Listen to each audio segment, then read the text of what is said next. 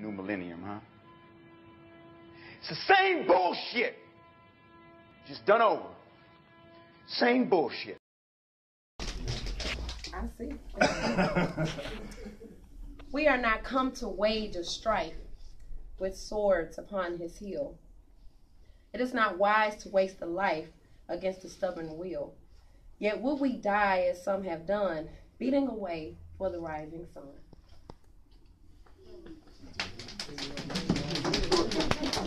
What does that say to y'all?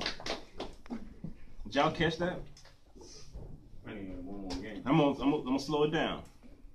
I'm not gonna say it's pretty this time. We are not come to wage a strife with swords upon this hill. It is not wise to waste the life against a stubborn will. Yet we die as some have done, beating a way for the rising sun. Y'all talk to me now. I feel like that speaks to the time now of like kind of the idea of like sometimes we spend so much time trying to get other audiences to understand Yeah. and to be like, I want them to see why. And I think that's one thing I loved about James Baldwin is like he understood that they may not understand. And we have to create those systems. It's like you're wasting your time. You're wasting your time because they're not going to acknowledge that, because to acknowledge that would mean to acknowledge something that they don't want to see. And so, you know, and that's what James Baldwin said. He said, he was like, the fate of America is tied into the fate of the Negro. And for you to call me a nigger, you have to justify why you needed me to be a nigger. And to digest that alone, until you're able to deal with that, you can't move forward. So if you're not, then you're kind of wasting your time. And I think so, even in contemporary times, even with Trump, people are like, this is how I feel, this is what I'm doing. But it's like, you're beating at this drum, you're beating at this horn of like, what's going on? But historically, it's been said that actually African American communities have thrived the most under the worst president. Exactly. Because it was clear to us that, okay, we're in this thing together. You see that. You know, going back to what you were saying about the Katy Perry, that I think was very powerful, even talks about tradition, right? So the Centennials, which your daughter is in that class of Centennials, their parents' beat that information about them, right? So then when they grew up, they rejected it. So this new millennial and centennial class that are at these, that want to go to the HBCUs are interested because they didn't hear those stories. They're hungry for it because they didn't hear those stories. And we were hungry for it, but our parents didn't tell those stories because they were taught not to talk about it. So people don't talk about their life before. Mama, what happened when you was a kid? You know, even my dad is sitting next to me. He only brings up a story if it has a purpose in telling me something. But he's not the person that's just like, back in the day, this is how it was. So I think that what's happening is, in a beautiful and bizarre way, is that it's kind of a blank canvas in a scary way. Because if your daughter sees that, and that's an appropriation, and she sees that as original, that's her first image. But then if we don't take the time to also kind of nourish that curiosity, then it is really appropriate for us to kind of give that information to it. But I think that this generation is coming with a different type of purity and honest curiosity that's going to transcend a lot of the barriers that we can't even see past. You know, like you said, a lot of these kids, even though they see that, some kids really don't see color. And as weird as that is, when I kind of, something like, man, we like the same thing. Interest is enough for them. But what's interesting about that is, like, even though they don't see color, I can still see. It's kind of like the talk we was having at at the artist talk we was having, and it was just kind of like, I gave the example of how my grandparents talked, how my dad generation talked, and how I talk to my children. And the language is more PC over the generations and over the ages, but yet the wealth still remains on this side of the tracks. So it's just like they're coming into this world with these millennial and centennial eyes of like naivete, and I don't see color and I don't see all this stuff, but yet you're gonna be kind of walking into like a lion's den, you know what I'm saying? But at the same time, I don't want to put that on you. Right. I don't want to be putting all this weight on you. So it's just it's a very fine line to walk, you know. And I have babies. They 5 and 8. So it's like I know I don't want to put all that weight on them. You know what I'm saying? But it's real. It's kind of like when I was in the department store. I was in the department store with my son, and he's 5. He just, you know, superhero crazy. He just like, you know, just got that energy coming out of him. And but when I go into a store, I'm trying to be undetectable. You know what I'm saying? Because I don't want the radar to get on me and start following me around and stuff. So the eyes be on me. So when I'm in there with my son, he's gonna automatically be loud. He's gonna jump around. He's gonna do things to put the radar on us. But I know once the radar is on us, the eyes are gonna start doing this and doing that. But it goes back to the poem. How much of energy and how much of sword wielding do I want to do to try to, all right, let me not look like I'm doing nothing. Let me not look like I'm being black. Let me not, you know what I'm saying? It's doing too much. Right. It's like, it's too much energy. You know what I'm saying? Let me not try to act like this. Let me not try to act like that. You know, it's just like, and then try to put that on him too. Mm-hmm. It's just too much. You know what I'm saying? And I think that's why I'm starting to paint images like this. That's why that conversation was very important, what we had at the gallery that time, because now it's just time for us to start having these conversations without shame. Mm-hmm. You know what I'm saying? If you having shame, you have to question why you have shame. It's kind of like, why did you need to make a nigga in the first place? Mm-hmm. Yes, sir. And that also goes when you talk about the economical structure. Like, I was sitting in a meeting with, when we did the meeting with about gentrification in North Nashville. And it was an honest conversation that was like, a lot of, which sometimes it's not a conversation that's had, is that grandma had that house, right? In the 70s, she had that house. She told her daughter and her son, I'm leaving this house to you. Mm-hmm. That daughter and son said, hell no, I don't want to live in Nashville. I want to move to New York. I want to move to California. I want to move to the suburbs. So you have to understand, when white flight happened, black flight afterwards slowly happened, right? So then that property, no one wants it. So now, when they're reimagining downtown or North Nashville, and this property is up for sale, it's something on the portfolio. So selling it's not a sacred space anymore. So I'm saying that to say that there is some gaps within our community where we haven't kept those legacies, right? Mm. Same thing with kids, right?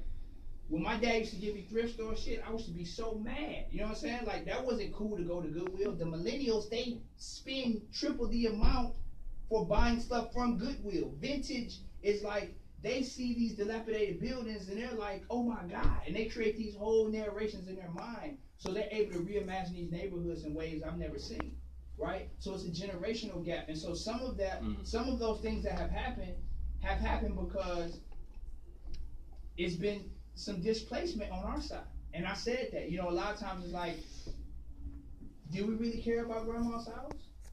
And if grandma wanted to sell that house because she couldn't go up and down them stairs, and she paid $80,000 for it 40 years ago, and they was giving her $300,000, and she wanted to live her life, is she wrong? But more than that, how long have these houses been sitting here and no one reimagined it? Why does it have to be threatened before we say, no, we need to come together and buy that? But I mean, you've been walking and pissing on the side of the store, that brick forever. So I think those are some internal conversations that are not had. Yeah. So yeah, I can hear those conversations when people are like, no, we gotta fight in there. Gentrification is a system that we try to put human qualities to. But what about grandma? What about the programming? Gentrification deals with proximity from downtown, walkability. Those are the words that urban planners and they use. We put, but that's where I was baptized in that bathtub, right? And so I think that's the thing too, is like you said, beating at it, we have to understand you can't fight a machine in that type of way. Right. You know what I mean? I think that's a realization that's happening. And so, but it also has to be some conversations, like we said, with the older generation. How many older black folks own property on Jefferson and just sat on it and waited for gentrification? How many old folks wait? They didn't trust the younger generation because you didn't know enough. They don't trust people that come to buy the property because I don't trust you. So they wait to coach you out, level out your floors, and take it from you. or wait till you die. So I think some things is like there weren't plans put together, and we're kind of getting those strands of that kind of coiling out later. And so I think the conversation now is like it has to be. And every time we're in conversation, some conversations can't be had in certain circles because they're insulated. But those are conversations we have to really have. Like, do you really value? And I say this a lot of times, and people always look at me crazy. But it's a common joke that people say, right? The white folks walking down the street, walking a dog, and she wearing the yoga pants. And I said, the truth is it that you're mad at her, or is there envy that she has this false sense of protection in the neighborhood that you're scared to walk down, that you lived in all your life? I have a whole different perspective on it. Not to say that I disagree with you, but to say that I want you to look at it from a different sense. Not because I hear us talking about it as a left or right game, right? And I rarely think of the world in like black or white. Right. And for me, as someone that studies psych and sociology, it's all about like how are we perceiving life. And so I think about it in the sense that we're really the struggle is a mental struggle for self. Right. How we acknowledge ourselves and our self-worth. Because if we acknowledge the worth of our communities and we acknowledge the worth of ourselves, it wouldn't matter how much we can make off of this by selling it, how much yes, the historic value will always be there, but there's always a continuous value that can be passed on, inheritance. What I've learned about getting wealthier is it's really not just the material. Right. It's so up here. Thinking wealthy. I'm very confident. I work a 9-to-5 job. Well, I don't work 9 to 5 those hours. I work overnight. But I work a blue collar job, right? I work a blue collar job at FedEx office. But where I come in, I've grown wealthy by my circle, not because I have more money right now, but I know people of greater value. I know people, and the things they introduced me to have got me thinking wealthier. And so now that I'm at my job, that at one time I was like, man, I need to get out of here. I need to do something better. Or I'm seeing folks going to say 30s, 40s, 50s, 60s, like I've been here 20 years. Yeah, I'm like, I don't want to do that. But now that I'm there, I'm like, man, I'm meeting folks all the time at FedEx. I'm meeting this doctor from Vanderbilt. I'm meeting this young man that's an intern at this foundation in Germantown. Oh, that's my community. Oh, okay. So what's your foundation do? Well, we like to support youth businesses. We like to support education. We like to support cultural and wildlife. Do you do anything of that nature? Well, yeah, I do a lot of things of that nature. How can we? Well, call me this date. I'll set you up in a meeting and we'll see. I mean, we only invest $2 million. So as long as you can take $2 million investment, I'm like, well, what do we need for that? What do I need for a $2 million investment? Like, well, I mean, definitely need nonprofit licensure, but those conversations would have passed me by because I wouldn't have even thought to ask him anything more than, do you need anything else with that? Right. Do you need, and let him walk out the door. And so when you start thinking with the different, it's like they talk a lot about people, not Bill Gates. I don't want to talk about what's the brother that made Apple? Steve Jobs, right? Made Apple, sold it, got bought out by his own team. But people once they get to a certain level of wealth in their mind and knowing their own self, they can be broke the next day and give them a year, they'll be wealthy again. Because they understand their own self-value, they understand how to navigate and how to really channel opportunity because they understand their own self-worth. And so what I think the issue is with why gentrification is coming through isn't just because, okay, one community is coming in, another community is coming out. It's not just white folks coming in, black folks coming out. It's people of wealth. People outside the community are coming in that necessarily don't know the history, and some care to know the history, some don't care to learn the history, right? But we're gonna make money on it. There's a lot of black gentrifiers, a whole lot of black gentrifiers out here, right? But then there's a lot of folks in the community like, I love Dr. Harris, Mr. Harris, right? Nathaniel Harris, who's like, I've been here 30, 40 years, and I'm so glad that this opportunity is coming through because, hey, their dollars spend just like our dollars spend, but you know what? When they come to my door, they don't just come in and say, oh, I was expecting to see Ridley, but I saw this amazing Aaron Douglas piece for $4,000, and I'll buy it today because they support. And so that the gentrification doesn't have to be just a fight or flight. It doesn't have to be a battle. And I think if we're thinking differently. But I think that also goes to the idea what you're talking about is cultural capital, right? So how do we quantify that? How do you understand our own? Yes. Let me intersect because I think you refer to an old trick. And what it is this integrationist mindset. Like you thought because you were in their proximity, you would be able to tap into their social capital.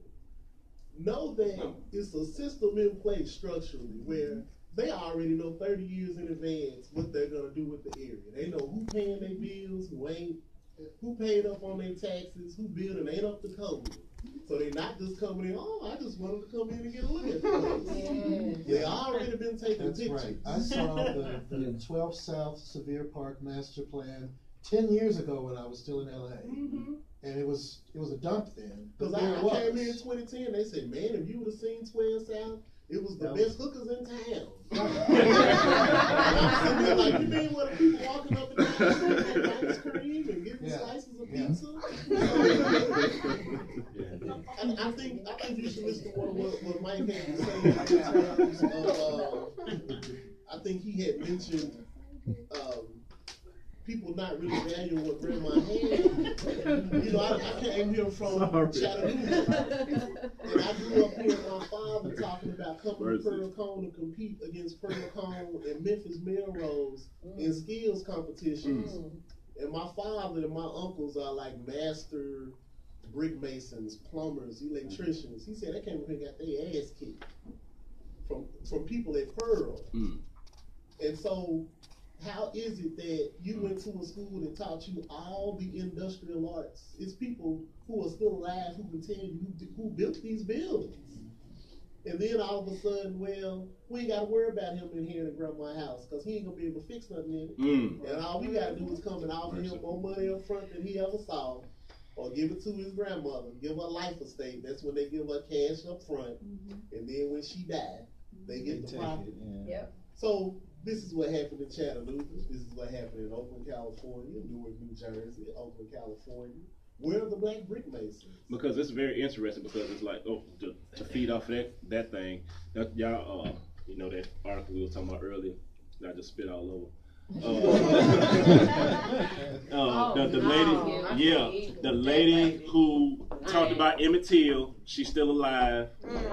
And so that story is out right now.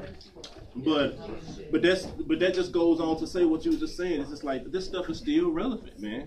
This stuff is still relevant. I think Joe got on a good point.